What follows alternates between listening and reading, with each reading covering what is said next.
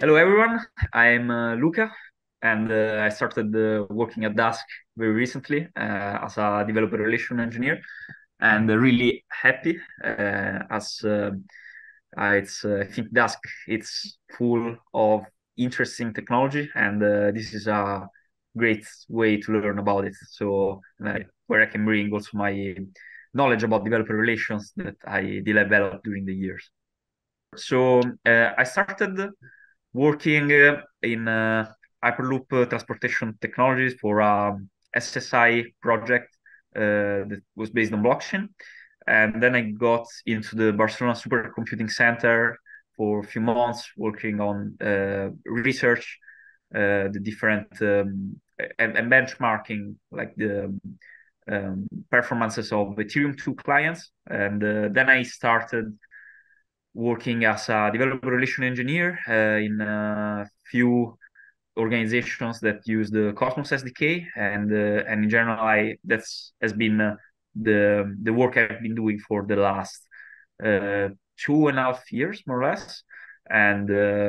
yeah, has been a great journey so far, and in general, I've been working on a set of things as the developer relations its task is quite broad as like there is a need for developer documentations as the same as educational pieces and for technical content around the whole tech stack that the technology is built upon. I've been working closely with the business development teams on making sure that third parties and partners could integrate with the stack. So in general, I've been triaging all the requests from partners and also helping with integration, making sure that the developer's journey was as smooth as possible, and as well as kicking off the developers' initiatives so that they could give feedback, and this feedback could be escalated to the engineering teams in a way that was order enough and clear enough, and that developers would actually get what they needed. And yeah, of course, like working on developer documentations and tutorials and screencasts and all these kind of things. Developer relations, it's kind of a hybrid role, which depending on the organization you are in, it can vary quite a bit. So, but I would say at the end of the day, it's a mix between different different things that needs to happen in general, and it's making sure that the developer's journey is as smooth as possible, so that developers are educated on the use cases of the technology itself and how to use it and why that matters, and what are the tooling available out there, and make sure that all the developers that want to learn about it have the smoothest journey to do that. So like providing technical documentation, content, tutorials, and also making sure to organize workshops, hackathons, and all this kind of stuff. So in general, developer relations, it's a role that is focused on making sure that there is a blossoming community of developers that use the open source software that is provided,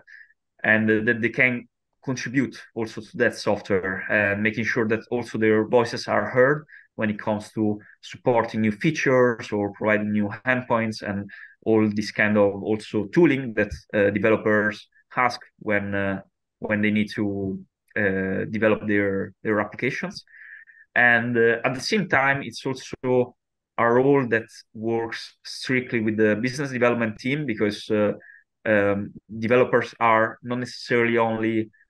community developers, but are also developers of third-party applications that needs to be integrated into a specific tech stack. And so, like, there is also a lot of support to the business development team side of things, so to make sure that they are educated about the most relevant pieces of infrastructure that a specific technology provides, and at the same time that they are supported in answering technical questions, and they can rely on some engineering knowledge without necessarily talking with the engineers that are developing the code base. So developer relations act as a kind of intermediary between the conversation flow about technical topics between engineers that actually build the tech and the tools, and other teams that are actually need to push those tools for developers to use. Developer relations, it's really a key role for companies, especially in Web3 or blockchain. And the reason for this is that the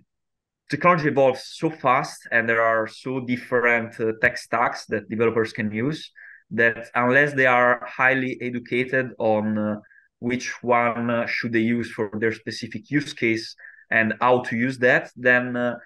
it's really tough for an organization to make sure that the technology that they provide is actually used. And the reason being is that there is, in general, a steep learning curve to deploy applications in that rely on important cryptography, and so developer relations. It's really important to make sure that first it is understood what the tech stack provides, and also it is understood on how to use it. And so, yeah, this is the reason developer relations is so important, especially in this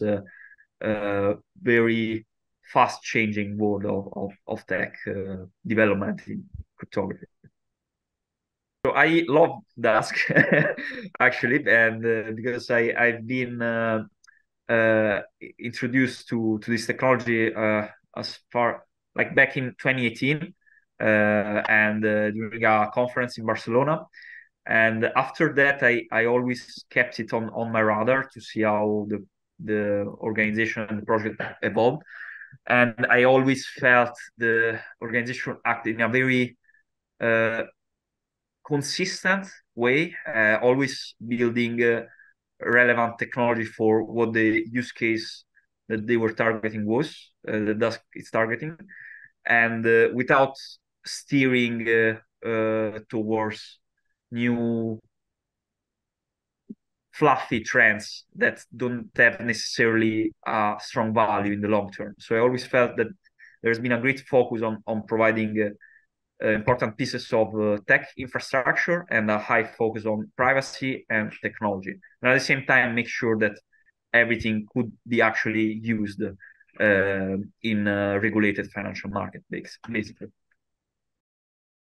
Yeah, for sure. So I'm really passionate and motivated about learning cryptography, and as far as I can go, as it's a very tough topic. And the reason I like Dusk is that it allows me to learn all these kind of complex topics. So like the fact that Dusk uses Splunk, is great because it makes me comfortable that everything that I learn about Dusk is something that is relevant for the whole the way that the cryptography research is going forward. So it allows me to understand better about interactive oracle proofs, commitment schemes, and also like signatures and everything that has to do with zero knowledge technology. And I think this is really relevant as it's a topic that is basically shaping the society we live in, and also like the fact that it uses Rust. It's great because I think it's an amazing programming language which will become more and more popular. And so I think that understanding deeply how Dusk works and allows to know about really relevant technology that is not always the case, as a lot of companies develop technology that may be deprecated very soon because of the way that at the speed where everything develops. But with Dusk, I feel comfortable that everything I learn is really relevant for the whole cryptography and industry the way it's going.